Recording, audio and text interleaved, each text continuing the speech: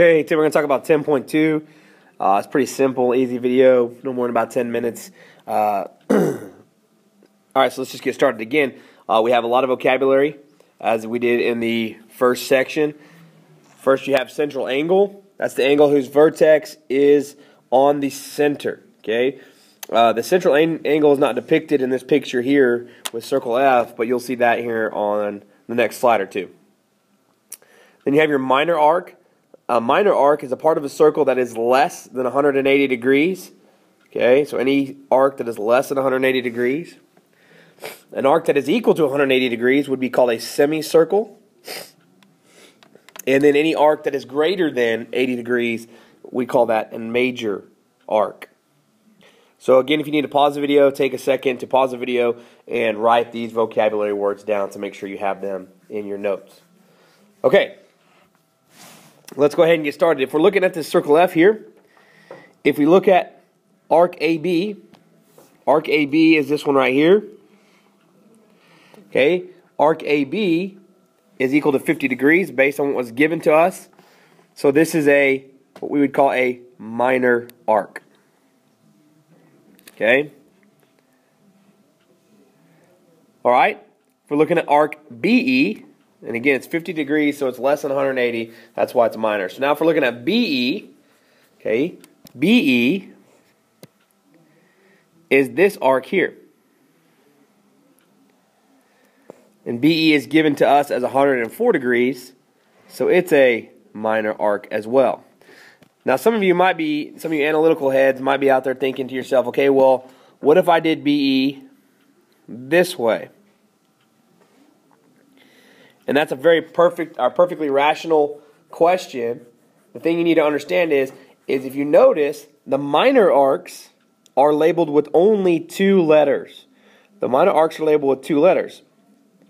Because that's a minor arc, because it's labeled with 2 letters, you know it's going to go the shorter route. So that's why you know not to go that long blue route that I'm taking off right now. Okay. All right, let's look at arc EDC. Arc EDC is this arc right here. And that's given to us as 180 degrees.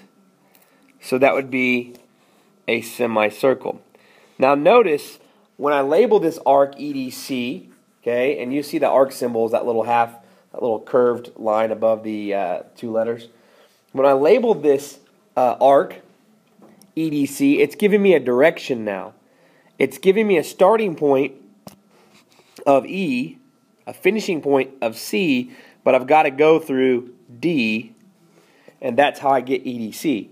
Because if I went the other direction, it would be ECD. Okay, so the EDC, that third letter, adds direction and helps us figure out which direction we're talking about. Okay,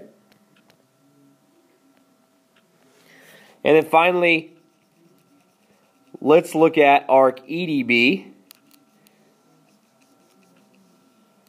Arc EDB, again, it's 3 letters, so that's another indicator to yourself that it's going to be a major arc because it's 3 letters, or a semicircle, but we know it's over 180 degrees, so that's a major arc.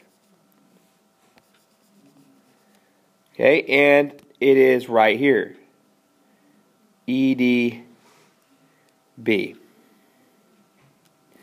Okay, and here's the deal. Let's apply some math to this, a little bit more math to this. If we know that EDC is 180 and EDB is 256, what is the measure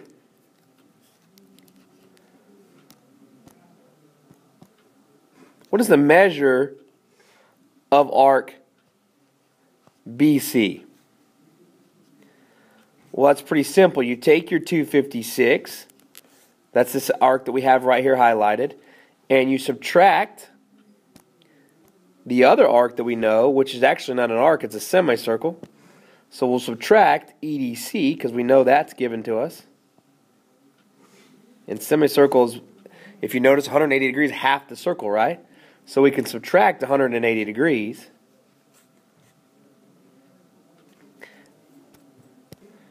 And we end up with the measure of arc BC is equal to 76 degrees, and that's a minor arc. Okay, so that's kind of one way we can apply some simple math to using the arc measures. Okay, and notice arc measures are measured in angles just like a circle. We're not talking about the length right now. We're just talking about the arc measure. We'll talk about arc length later. Okay. So if you have any questions, always write them down so you can come bring them to me in tutoring or after school. Okay. All right, let's look at a central angle now. Central angle is another one of our vocabulary words. Now notice here, and this is very important, make sure this is in your notes, the central angle is equal to the measure of the arc. So here's our central angle right here. HIJ. Okay? So when we're talking about a central angle, we're talking about this right here. Okay? That's our central angle because it starts in the center of the circle, center of the circle, and we have an angle created by two radius, right? So you know that these lengths are going to be congruent. But you'll notice that central angles are equal to the measure of the arc. So if the arc measure is 89.3 degrees, so this is the arc, HJ.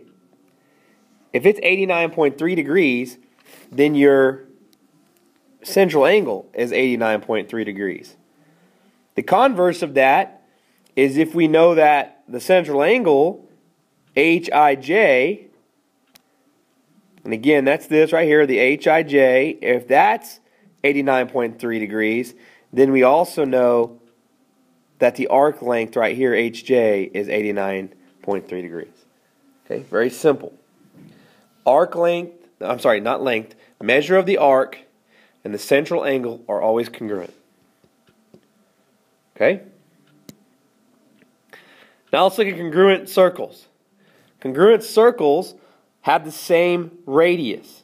Okay? So when you're looking at this example between circle L and this other example with arc BC on it, what you're going to notice is that LM is 2. Well, you see over here that this radius is also 2 because you have the congruent symbol. And so now you know that LA is going to be congruent to this B, and I'm going to name this, let's just call it E, okay? So you're going to see that BE is congruent to AL as well. So congruent circles are not only the same radius, but you might also write this down. They're also the same size. And I know that radius is going to be what helps dictate the size, but I just want you to make sure you understand that. Same radius, same size. Okay, so if you have congruent circles, then you're going to have congruent arcs. Okay, so the same measures of congruent circles. So for example here, if AM is on a congruent circle with the circle E here, BC is going to be the same also. This is going to be a very visual type problem, meaning that you'll be able to see clearly that they are the same circles. Because remember, the angle measures can be the same, but you may not have the same size circle. So if the radiuses are different, you can still have the same angle measure, but they're not congruent circles, so then their arcs are not going to be congruent. Okay, so for example, what I'm talking about there, because it's going to go hand in hand with our next slide. So just notice two circles are the same size, same radius, same size. Their arc measures are going to be the same. So moving here, if you look at these circles, these are concentric circles. Okay, meaning all the circles are within each other. Okay, that's a word that you need to be familiar with. Concentric. Okay, concentric circles right here. So here, angle RAS, or sorry, angle PAQ, that's this angle here, is equal to 85.71. Now, that's the central angle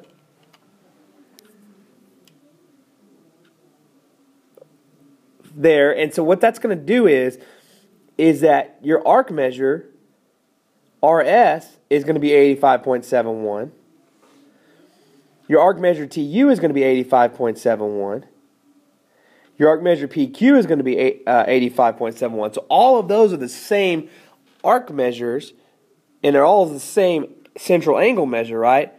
But they're not congruent because the circles are not the same size. Because here, you have an arc length of 4 centimeters, arc length of 6 centimeters, and an arc length of 8 centimeters. So because these arc lengths are not the same, your circles are not congruent. Even though they have the same arc measures and the same central angle measure, they're still not congruent because they're not the same size. And that's what this is over here, RS and TU. So arc RS and TU have the same measure in degrees, the same shape, but they're not congruent because the circles are not the same size. Okay? And that's pretty much it for this section. If you have any questions, please let me know. Write them down, ask me in class, see me in tutoring. Other than that, have a great night.